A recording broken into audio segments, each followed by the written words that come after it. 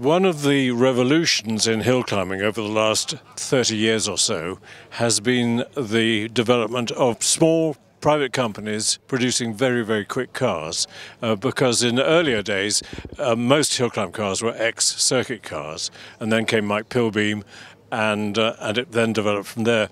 This is Andy Smith, who co-runs DJ, and for instance Alex Summers came second in the Hill Climb Championship last year with the DJ Last 3 years. He doesn't want to know that.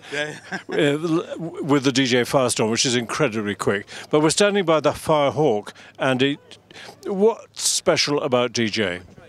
We're just a small bespoke manufacturer, really. We started, actually, first car me and Del designed was 96, and we actually got that running in 98. Went to the British Sprint Round to Croyce and won it outright. But we weren't in the championship, so we didn't get to do the runoffs. What model of car was that? That was an ADS1. Oh, right. So it was a very, it was a space frame chassis, but bike engined, 1000cc. Yeah. But we were just lucky with the conditions, really.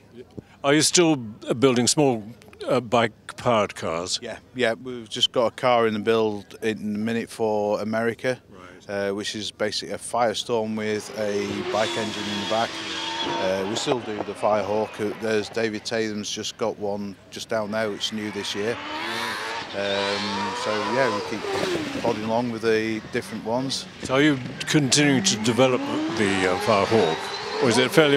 Not really. We've moved over. So the new car that's the Firestorm Tub is going to call the Wildfire, which has got new stuff built into it. There's always a fire element in the names now, because Del used to be a fireman, so hence why the fire. I wondered why it was. And the new car, is that with a bike engine too? Yeah, that's a high booster engine. Yeah. At the minute it's going to be 1300, but the guy's looking to supercharge it or turbocharge it later. But Alex's car has got the Cosworth XND car engine. Is that the only one you built with that engine? No, because we originally built that car for Wallace. Right. So the engines that are in Wallace's car are the original engines from the Firestorm.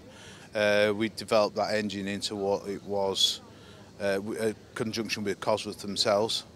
So we built the original Firestorm, then the Firestorm 2, which Wallace had, and then Alex's car. Right. And a carbon fibre tub, of course, nice and strong to cope with all the power and torque. We've got our own carbon facilities, so we've got an autoclave and various ovens that we do general carbon work, and we've always done tubs ourselves. We made a mistake of doing one out of house, but we'll never do that again. Didn't do it right. No. Most of the companies building hill climb cars, that's not their main business, and that's true for DJ, isn't it? Yeah, it's very true for DJ. I mean, our core business is aerofoils for race cars.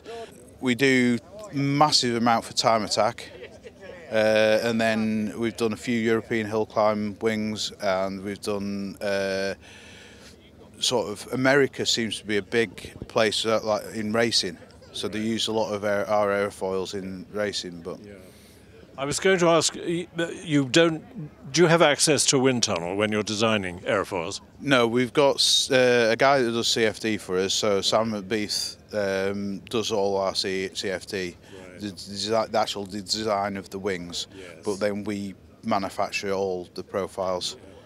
And the shape of the bodywork, is that in-house as well, or does Simon do that? Simon doesn't do that?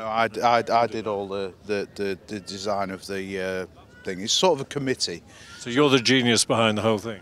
Well, I wouldn't say that. No, no, we have a committee. We design the shape, etc., and then we have lots of people look at it, give their opinions, change things. Right. It was like on the Firestorm, we've had Alex involved with styling of things, and when we did the Dallara, had Alex look at the rear bodywork, change that and come up with some concepts and did that. So you just get people's opinion, and then it goes from there. But the work on cycles and aerofoils, that's where the money comes from. Yeah, basically, yeah. There's no money in hill climbing. No. It's a good way to lose money. Start with a big fortune, end up with a little one. Well, no, I don't think we started off with a big fortune, to be fair. Interesting. Andy, you're here looking after all your clients, just skiving out of the office? Well, no, we're looking after the clients. So we've got 3 cars here today. So yeah, good. Keep them all busy. Lovely. And the sun's coming out, which is great. Well, this is it. Hopefully get rid of this fog and we can start racing. Terrific. Thanks, Andy, very much. No worries, thank you.